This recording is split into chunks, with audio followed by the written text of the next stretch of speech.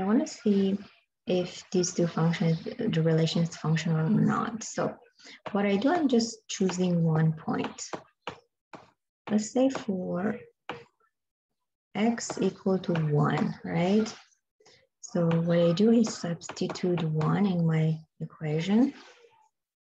1 power 2 minus 5 multiplied by 1, of course, is equal to what? Negative.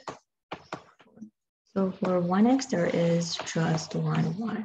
So it's a function, or I say this is a parabola, any parabola, vertical test line passing through 1 point and its function. How about this?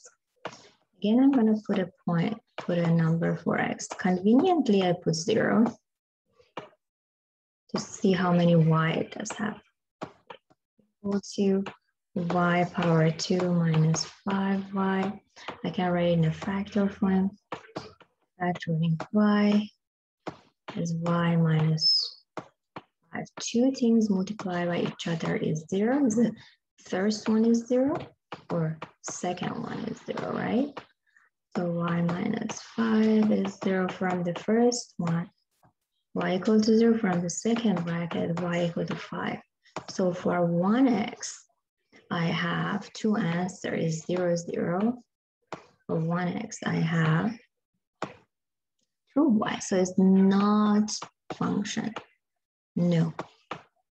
The graph of that is the reverse of this. So it's going to be like that. Of course, the vertical test line, as we expect, is passing through more than 1 point. So it's not a function.